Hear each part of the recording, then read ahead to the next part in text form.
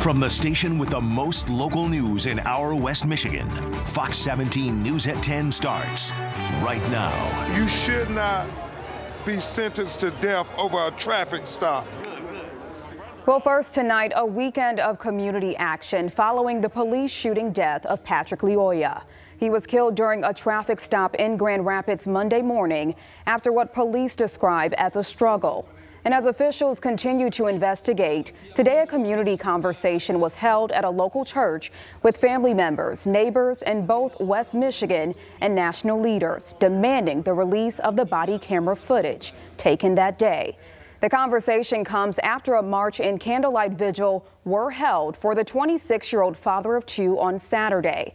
Fox 17's Marisa Oberly starts our team coverage. She joins us live in the newsroom with a recap of this afternoon's community conversation, as well as what pushed people to attend. Marisa?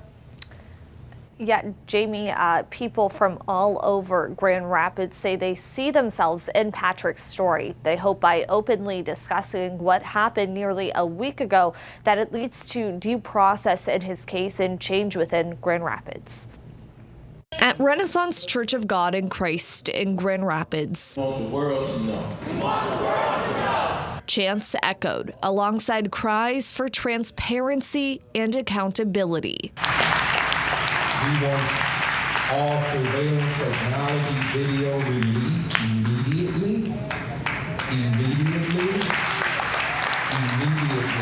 The ears and eyes in the crowd fixated on the local and national leaders up front as they discussed what so many people thought about this past week. But when it's happening in your community, it's like an earthquake. On Sunday, Renaissance Church of God held a community conversation about Patrick Lyoya, the 26-year-old Congolese immigrant shot and killed by a Grand Rapids police officer last Monday. I have 6 children. I cannot believe that, Patrick, I knew him personally. He's just a young kid. Patient Baraka says he welcomed Patrick's family when they first moved to the U.S. When we came over here, we came with a trauma. And then now, these kind of events are re-traumatizing us. Rayanne Booker showed up to represent her husband and other loved ones, but also anyone who she says may be treated unfairly. The family sat there and before us, that could be any one of our families. And I think especially for people whose skin color may be different from mine, they might be thinking, why should I have been at that forum? Oh, that's their issue.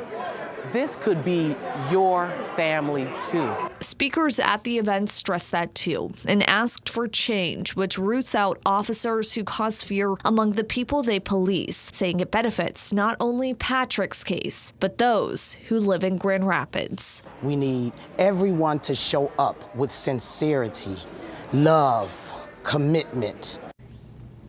Now, despite a request from the Kent County prosecutor to hold it, the Grand Rapids Police Chief Eric Winstrom, does intend to release video of Patrick's shooting no later than this coming Friday at noon. We, of course, will show you that video when we do obtain it. But for now, reporting live in the newsroom, Marisa Oberly, Fox 17 News. All right, thank you, Marisa. Well, nationally known civil rights attorney Ben Crump was part of today's discussion and is now representing the family. Our team coverage continues now with Lauren Edwards, who has more on what he's saying about the case. Transparency, transparency, transparency. It was the word I heard used a number of times at Renaissance Church behind me. Ben Crump, the civil rights attorney, saying that word too, saying that's exactly what is needed in order for Patrick Lyoya to get justice. Justice for Patrick. Justice for Patrick. National civil rights attorney Ben Crump only wants one thing at this time. Justice for Patrick. The family has retained our law firm to help them get justice, and that first starts with truth, transparency, and that's how we get to justice. Crump, who has represented many families, including those of George Floyd, Breonna Taylor, and Jacob Blake, spoke before a packed crowd of community members, clergy, city officials, and Mayor Bliss. It's absolutely heartbreaking, and no family should have to feel the pain and the suffering that you are feeling right now. Patrick Lyoya's family also in attendance at Renaissance Church Family Life Center on Sunday evening. Womack says he sent emails and made phone calls and used his connections to get Crump's attention. By bringing Ben Crump, it shows we have another avenue besides violence to find a conclusion of this. Womack, Crump, and the family are demanding that the dash cam and body cam video be released of the deadly officer-involved shooting. As the young people say in the chant, say no more, just show the video. Police say Monday morning, April 4th, 26-year-old Patrick Lyoya was pulled over for a traffic stop near the intersection of Nelson and Griggs. When he got out of the vehicle, they say he attempted to run away. A lengthy struggle ensued, then he was shot and killed. The family, including their Congolese interpreter, Israel Siku, says it happened differently. I saw the video. I could not sleep. The word I can use was execution style.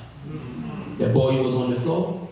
The cop has his knees on him, pull up the gun and shoot him in the head and back up. Chief Eric Winstrom told Fox 17 that he plans to release the video no later than Friday, April 15th.